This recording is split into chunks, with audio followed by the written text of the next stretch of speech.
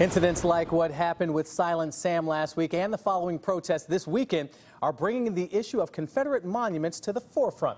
And though Silent Sam is down, many monuments here in the Triangle and across the state are still up. CBS 17's Michael Hyland getting answers about how lawmakers plan to address this issue moving forward. Leaders here at the General Assembly say they support the decision the commission made about the Confederate monuments, but I wanted to know what they'll do about the changes the commission wants. The commission decided the 3 monuments on the Capitol grounds should not move. However, they want signs there giving additional context. They also want a monument to celebrate the achievements of African Americans. Former Governor Pat McCrory supported that. So did current Governor Roy Cooper in the budget he proposed for this year. But so far, that hasn't happened.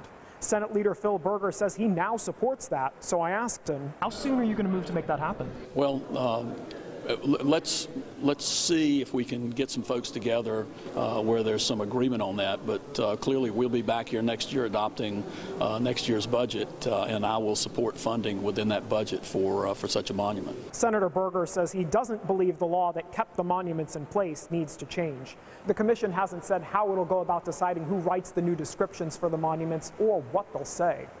In Raleigh, Michael Hyland, CBS 17 News.